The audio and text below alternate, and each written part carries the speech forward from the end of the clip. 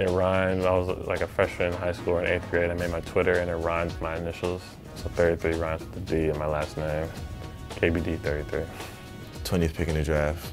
Number 20, yeah, 20th pick in the draft. I wanted 5, but Gorgie had it, so I had to think of something really quick. So I just like it, you know, just like it.